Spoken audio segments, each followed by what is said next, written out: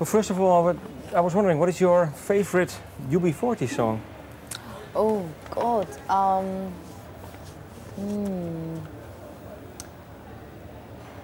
I love all of them. Yeah, you know, I mean, it was to be honest, when I did that recording with Ali Campbell, it was absolutely amazing. I never really expected to do like a reggae track.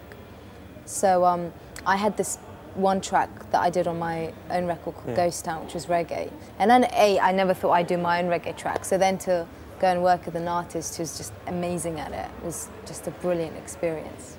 Because, well, he wrote the song himself, I think. He did, yeah, he did. Don't Try This at Home, that was the name of it. Okay. And so what's for you different than, well, songwriting your own material and then working on a reggae track? I think it's on a third.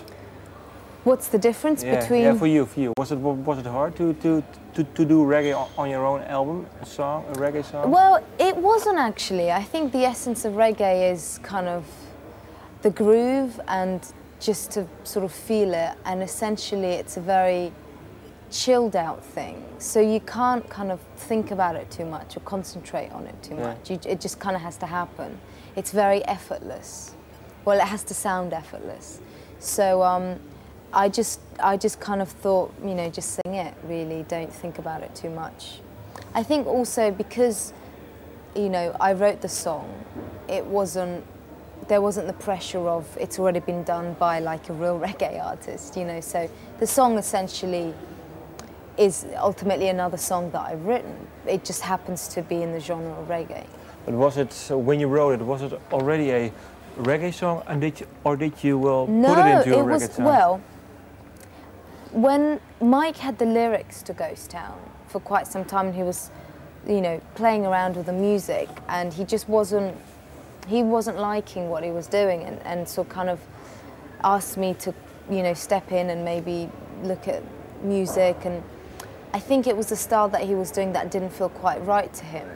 And I don't know, I was just looking at the lyrics and I started playing the guitar, and what I played was a reggae feel.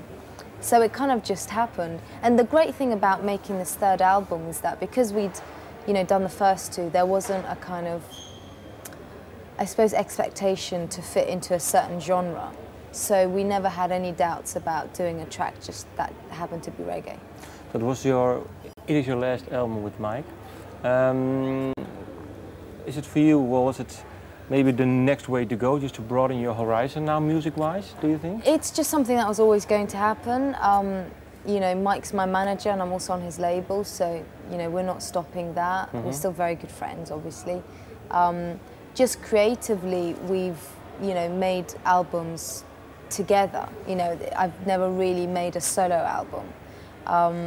And I don't know, there was always going to be a point where I'd have to go and define my own sort of identity as a musician. And, you know, I can't always rely on his writing. So, you know, this feels like the right time to do it. Is it for you? Have you found your musical identity yet, or are you still searching? I'm still at the beginning. Okay. I'm still searching, and that's the purpose of this next step in my life, I suppose.